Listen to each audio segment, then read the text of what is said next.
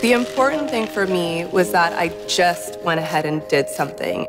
We all struggle so much to try and find that balance, and it's something I struggle every day, because at the end of the day, if I have nothing left to give to anybody else, then I'm no good to myself or them.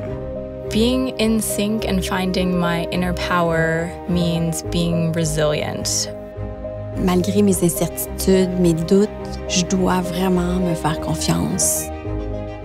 Quand tous ces éléments-là sont combinés, j'ai vraiment l'impression que je peux être imbattable.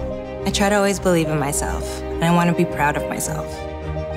Chaque fois que je doute de moi-même, j'essaie toujours de me concentrer sur qu'est-ce qui me différencie. Pour moi, l'équilibre en soi, c'est de se faire confiance, d'affronter les défis. The advice that I give to other women is the same advice I'd give to myself. Be fearless. Anything worth having is always on the other side of fear.